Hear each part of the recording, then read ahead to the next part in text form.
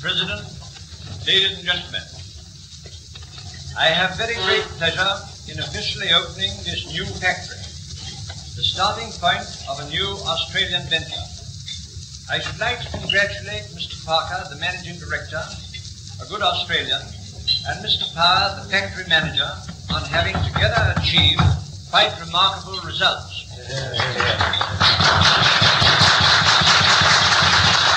It is of interest to learn that this new factory, so conveniently located in the heart of Homebush, possesses 20 pressing machines of the most modern kind, which are capable of producing nearly 11 million records a year between them. This is an impressive figure, but the company have so little doubt that their output will be readily absorbed that they have set up this factory with a floor space of 50,000 square feet merely as a first unit and have made arrangements to expand. The company may well be proud of the up-to-dateness and efficiency of their equipment, since not only have they had the benefit of the very latest improvements from London in the manufacturing plant, but they have here the only recording plant in Australasia. In this connection, Mr. Parker has requested me to ask Lady de Shire and Mr. Shire to come out to the factory at some time convenient to themselves so that they may each make a record. This will be an interesting memento of their visit. What is of a special interest and importance, we must all feel, is that this enterprise is backed entirely by British capital.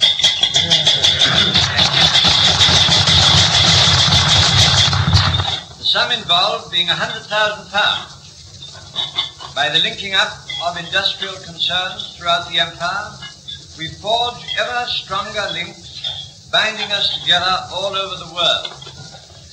Furthermore, by establishing this new factory, in which all measures have been taken to ensure that the products will be fully equal to those manufactured in Columbia factories in other countries, the company are taking another step forward in the development of Australian industries.